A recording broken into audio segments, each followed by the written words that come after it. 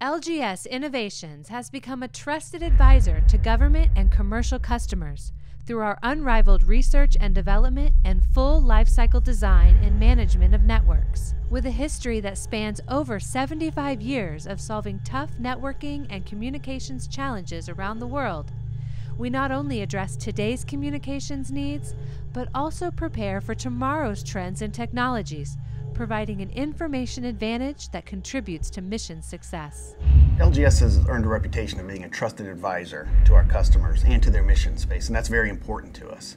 Trust is not something that you engineer or that you buy or that you create. It's something that you earn over time through demonstrated performance, through high-value solutions, through walking the mission with our customers. And that's something that's ultimately the most important thing inside LGS, is to live the mission first.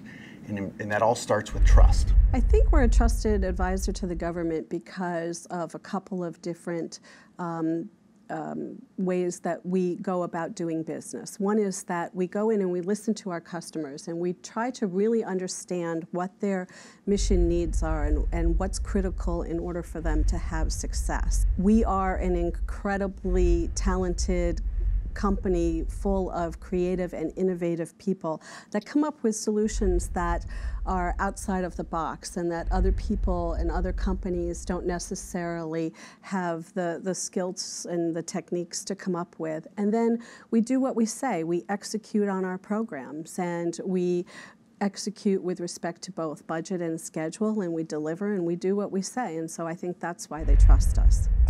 Our relationship with our customers is really about a partnership. In fact, I wouldn't call them customers. I would call them partners.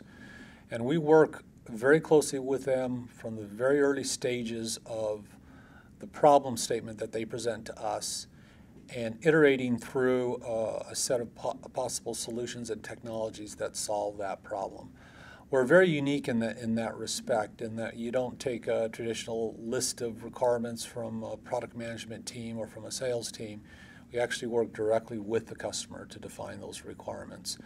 And they trust us to solve problems very quickly and then continually improve that over time as needed. We have a highly decentralized approach to this, where people that are doing the work are the ones that are actually working directly with the customer. So you don't have to escalate it to the sales team, you don't have to escalate it to me as a COO or to Kevin Kelly. You work directly with the customer. And that's the thing that really allows us to be so proficient and reactive to their needs.